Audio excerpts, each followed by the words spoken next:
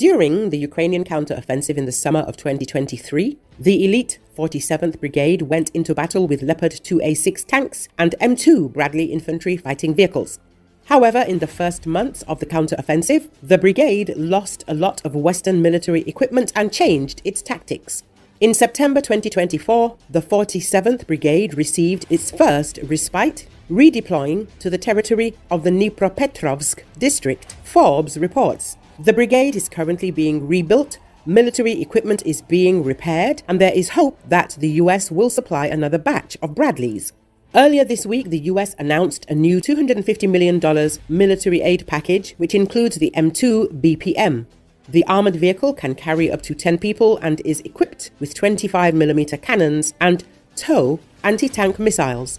The exact number of M2s that the US will supply to Ukraine is unknown, but there are more than 1,000 in storage facilities. The 47th Brigade, which has received the most American armor, still needs it, as it has demonstrated its skills on the battlefield. Currently, the battles are conducted with the help of both Bradley and M1 Abrams tanks in 31 units, as well as assault breacher armored vehicles in 6 units. Of all the Western military armored vehicles that Ukraine has received since 2022, the most reliable and combat-ready has proven to be the Bradley armored vehicle. Experts say the 47th Brigade's 3 battalions have 100 Bradleys each. The General Staff of Ukraine constantly throws the 47th Brigade into the hottest spots of the front. At first, there was the defense of Avdiivka. After 9 months of daily fighting, the brigade left the front in early September to rest and recover. After the enemy broke through the Ukrainian Armed Forces defenses in the Ocharetino area, the soldiers from the 47th Brigade were thrown into battle again. In just 5 months of intense fighting, the brigade lost 30% of its Abrams and up to 20 Bradley vehicles on the battlefield. It is difficult to predict how long the 47th Mechanized Brigade will rest. Enemy forces are still advancing toward Pokrovsk and are also making small gains north and south of the city.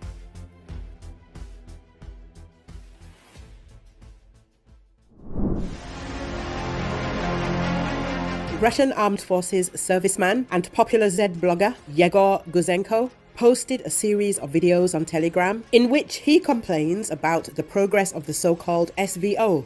He threatens the Russian authorities with an uprising. He was especially outraged by the situation in the Kursk region, where the Ukrainian armed forces took Russian troops into operational encirclement. In the fighting in this area, the Z blogger lost a close friend, captain of the Russian armed forces Artem Matol. Here in the Kursk region in Sudza, the bridges were destroyed all around, and ours were building pontoon bridges.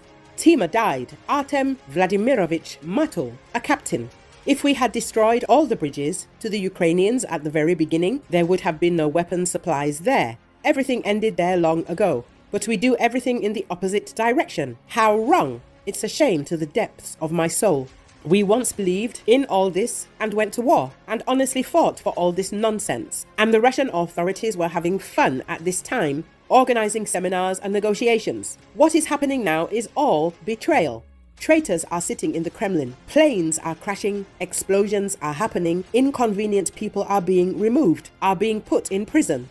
We must understand that when we return from the front, the war will not be over for us. Traitors have captured the country. There are many of us. We are a whole country. And there is a bunch of you sitting there. You are old. You will die soon, Guzenko said. He also threatens to hand over Russian State Duma deputies to Ukraine in exchange for the release of Russian soldiers from captivity. Every deputy must understand that he can become an exchange fund. We will exchange one deputy, give to the Ukrainians so that he can be hanged publicly. Let them have fun. And we will also watch on TV. I will even turn on the Ukrainian channel for this, said Yegor Guzenko.